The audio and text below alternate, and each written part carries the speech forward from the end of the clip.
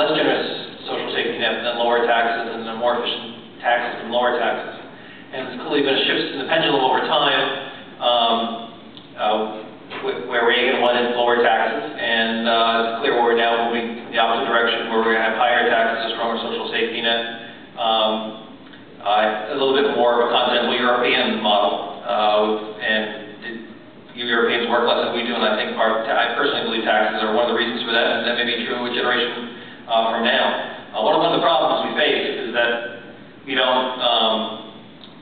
haven't really paid the social safety net we already have. I mean, one of the problems I have with the healthcare issues, we don't worry about the cost, is the costs are a large part of long-term healthcare, big part of our problem going over the next generation. One of my favorite New Yorker cartoons is a bunch of economic advisors are advising the president. They say, our deficit reduction plan is very simple, Mr. President, but it does require a great deal of money. And I feel like there's a sense of there's a lot of policies in Washington that have that feel to it. On the question of the Washington Consensus and international, I don't think we know yet. I'd be shocked if we see a very different Washington Consensus regarding other countries, in part because chief economic advisor of this administration is Larry Summers, who during the Clinton years was one of the chief architects of the Washington Consensus.